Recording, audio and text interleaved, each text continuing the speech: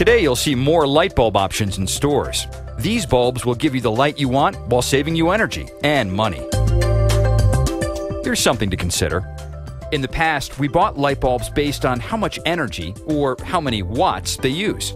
But today's energy-saving light bulbs use up to 80% less power to give you the same amount of light.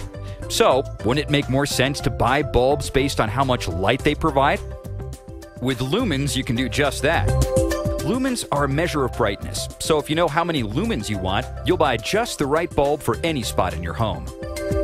Instead of buying an inefficient 60-watt bulb, look for an efficient replacement that gives you about 800 lumens of light. If you're replacing a 100-watt bulb, look for an energy-saving bulb that gives you about 1600 lumens. Just think, the more lumens, the brighter the light. To help you shop for the light you want, you'll find an easy-to-read label on light bulb packages. So, you'll have a simple way to see the bulb's brightness, how much the bulb will cost to operate for a year, and other qualities, like light color, from warm yellowish to cool bluish.